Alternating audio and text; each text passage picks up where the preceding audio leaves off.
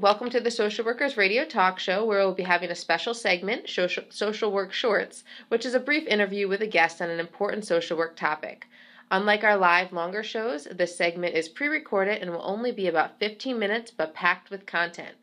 Today we have Sheryl Kaplan with us. Ms. Kaplan is a licensed social worker and a credentialed prevention professional with over 30 years of experience providing individual, family, and group counseling for children, adolescents, and adults. Ms. Kaplan was a school social worker employed by Capital Region BOCES for more than 26 years. During that time, she worked as a student assistant counselor for prevention program provider in elementary, middle, and high schools across the Capital District. Ms. Kaplan specializes in the application of brain-based research for social work and related professionals. In particular, she provides trainings on the impacts of poverty, trauma, and addiction on the developing brains of children. She also instructs about how schools, families, and communities can help address the resulting challenges. So that's quite a packed description of what you do. So I'd like to jump on in and just say welcome. Thank you very much. It's great to be back here. You are an alum. Yeah, a social work alum. I got my MSW 30 years ago, 1986. So it's very neat to be back here. Mm-hmm. I mean, this is just really fascinating, so I want to jump right in because we don't have too much time. But I'm curious, how and why did you become interested in the brain? Probably maybe about 6 or 7 years ago, I found that whatever kind of conference or training I went to, whether it was on eating disorders, special education, family therapy, everything kept coming back to the brain. And I found it fascinating. I started buying books, going to trainings, watching videos, and there has been so much that has been learned in the past 10, 20 years about the brain, and I just found it fascinating. And it became a hobby, and I was very lucky in that I was able to kind of use the information in the work I was doing, and it is wonderful to be able to talk about something so exciting. Now, the brain, I mean, we're all born, and the brain changes over time. And can you talk a little bit about that? Yes, and what is really fascinating is people always used to believe that, okay, once you're 10 or 15, your brain, it's done. You can't do anything to change it. They now know that your brain is, and they call it neuroplastic. Neuroplasticity is the word. But what it means is you can change your brain. And you can do it right through your 90s. And they now know that every time you learn something, just talking, you're changing your brain. It's being rewired. And I will always, I'll say to social workers and teachers a lot, you may not realize it, but you really are neurosurgeons. You're changing brains. You may not be getting paid as if you're a neurosurgeon, but everything you do, you're helping people change their brains. Well, they're even saying now, I saw a lot of articles and research with older individuals to do activities to stimulate the brain and to, which helps with maybe dementia or to prevent dementia or delay dementia. Exactly. They are realize more and more what you do early in life can really, it's proactive for your brain. But the exciting thing is, even somebody in their 70s or 80s, it's never too late. There are all kinds of activities, and the things that probably are best for your brain are things that people do all the time.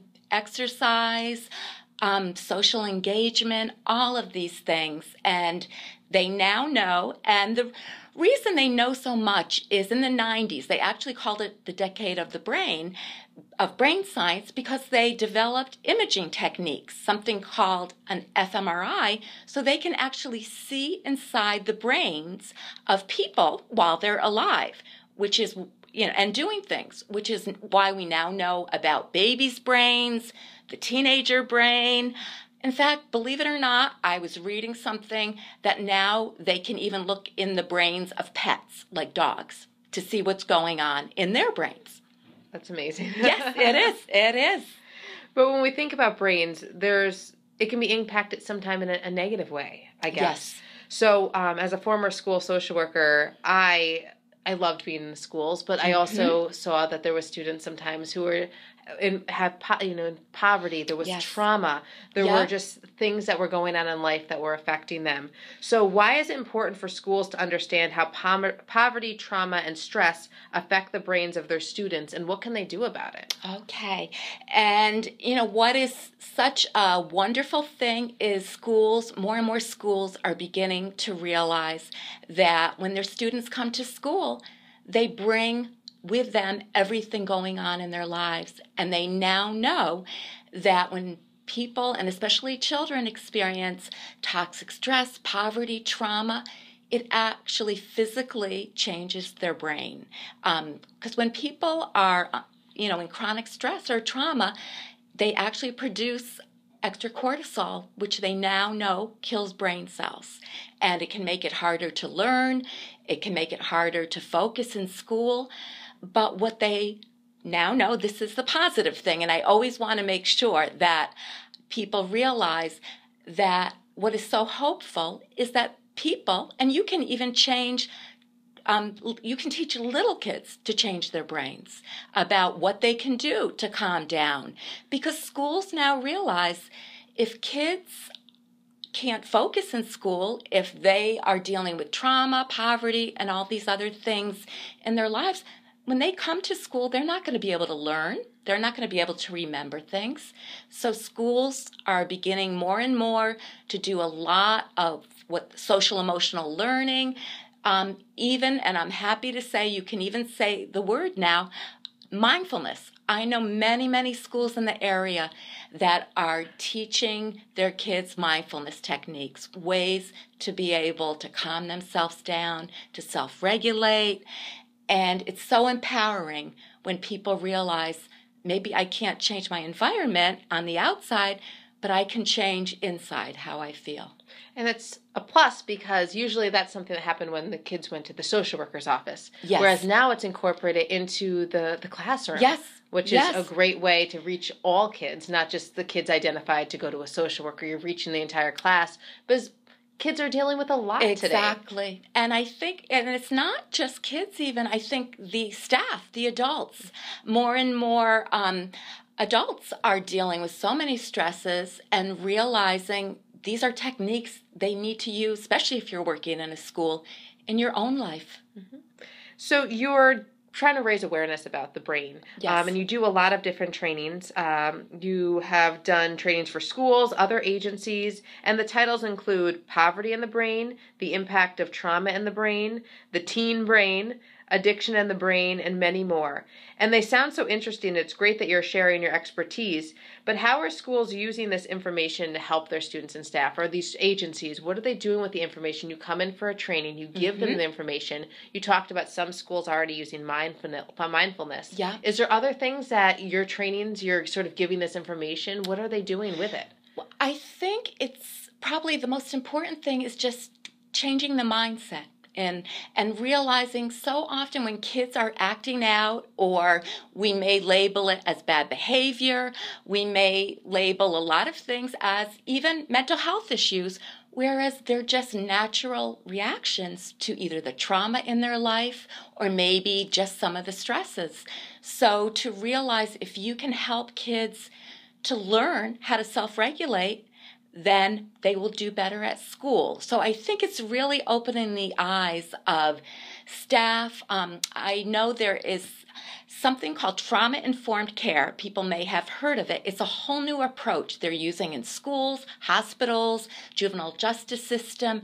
And the whole idea is when you are looking at a behavior or a person, it's not so much about what the behavior is, why are you doing that?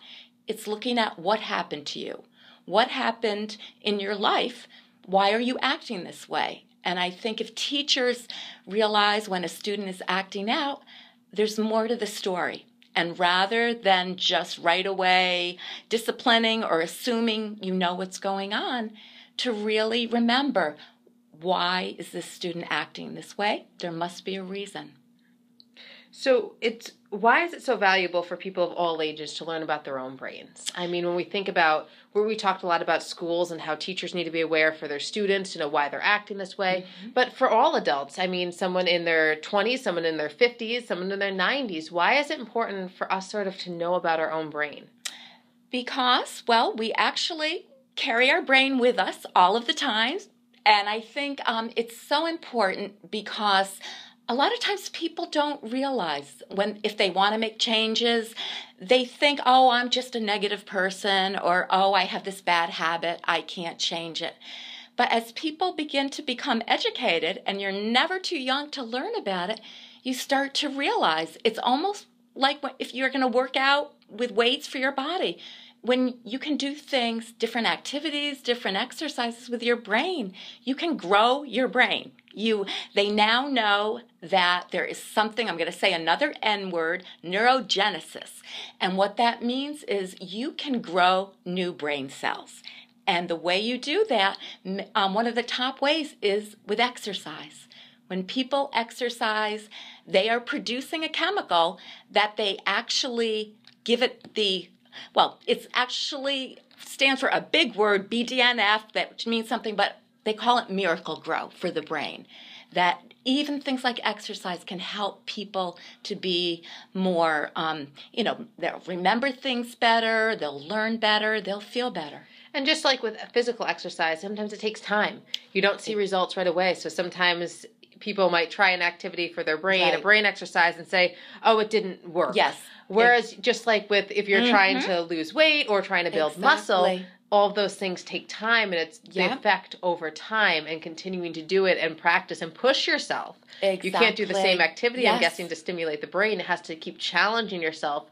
As you reach one level, you move to the next. Just like as exercise, you continue to push yourself to the next level, and then you are going to start to see results. Exactly. And I think something very interesting is they say our brains are still wired as in prehistoric days. We're still wired as if we were cavemen. And there is somebody, an author, who talks a lot about this, and I love what he says. Our brains are Teflon for positive and Velcro for negative. We are wired, we're still wired that negative affects us much, it's much stronger. So it's so important that you work hard to try to say positives, give positives, and do positive things, and focus on positive, because it does change your brain.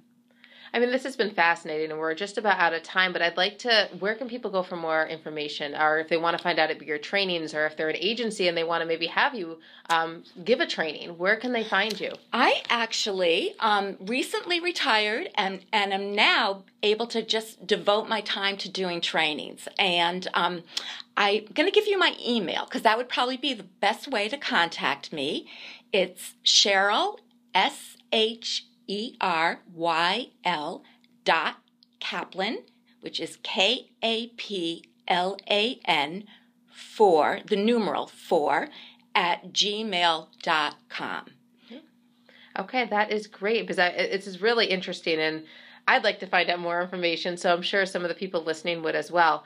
So I just want to thank you again for being on, giving us information about the brain and how so many different things, especially trauma, poverty, all of those things impact the brain, and some sort of tips and tools as to what we can do to help our brain grow and help our brain, I guess, heal in a sense. Definitely. How do how do we add those positives if there is trauma, if there is things going on in our lives? How do we help our brain to grow and to move forward and exercise it to get to that level where we want it to be? There's a lot of things that people may not realize they're probably already doing, but can do even more of. So I'd like to thank you again. This is Sheryl Kaplan with us. She's a licensed clinical social worker, a credentialed prevention professional, and she has over 30 years of experience. And today you listened to her speak about the brain and the impact of poverty, trauma, and addiction on the brain.